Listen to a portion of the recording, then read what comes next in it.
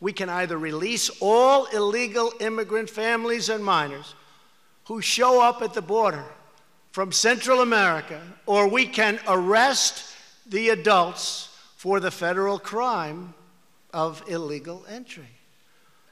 Those are the only two options.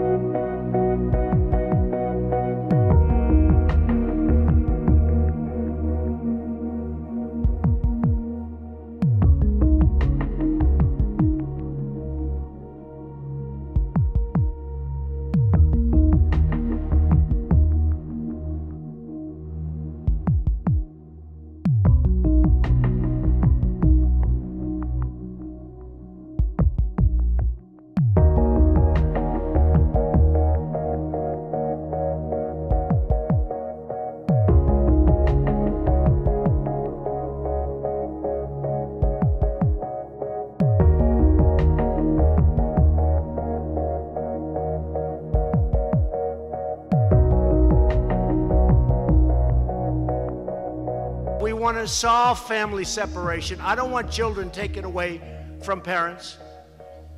And when you prosecute the parents for coming in illegally, which should happen, you have to take the children away. That's not good. We want to end the border crisis by finally giving us the legal authorities and the resources to detain and remove illegal immigrant families altogether and bring them back to their country.